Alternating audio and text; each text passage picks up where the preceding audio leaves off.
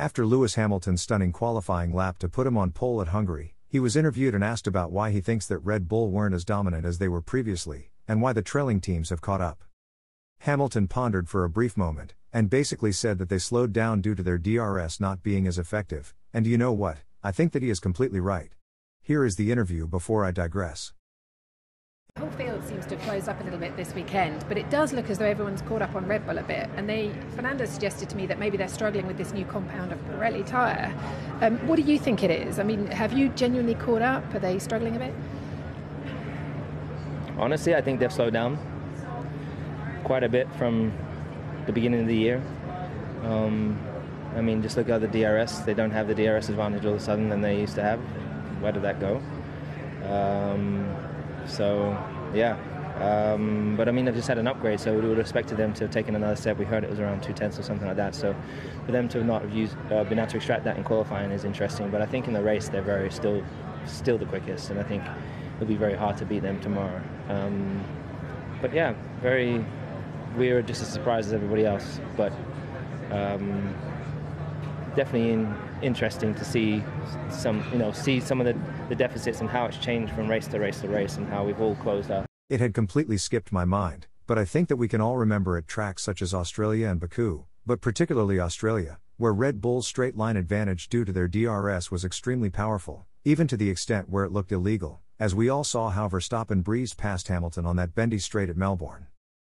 Even at Baku, where Leclerc had taken pole, the Red Bulls had effortlessly blasted past him, and I remember everybody being bewildered as to how Red Bull's DRS was so effective to the point where they had like an 8-kilometer advantage down the straights. However, if you take into account the recent qualifying sessions, Red Bull's straight-line speed domination seems to have evaporated out of thin air. Now don't get me wrong, Red Bull are still the quickest in the straight line, but that abnormal speed that we were seeing before is just gone, and it has got me thinking about whether something dodgy has been occurring behind the scenes. The perception of Formula One has taken a massive hit over the past 2 years, and to be honest, this negative perception always has Red Bull at the face of it. This all kickstarted with the Abu Dhabi race manipulation that benefited Red Bull in 2021, and then the cost cap breach that benefited Red Bull yet again that same year.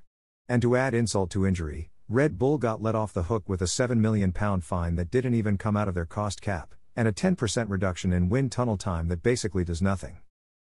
Then, we now have even more speculation that Red Bull might have breached the cost cap for a second time, which we'll find out at the end of the month, and also that they have been using their Airbase 17 supercar to gain insight about F1 developments of the Airbase 19. So my point here is that F1 and the FIA could not afford another controversy regarding themselves and Red Bull Racing, which is why I believe that they might have been found using an illegal method to generate greater DRS efficiency, and that they were banned from using it, but that this secretly happened behind closed doors. We have already seen something similar in 2019, where Ferrari were found to have been using an illegal engine, and that they had to stop using it.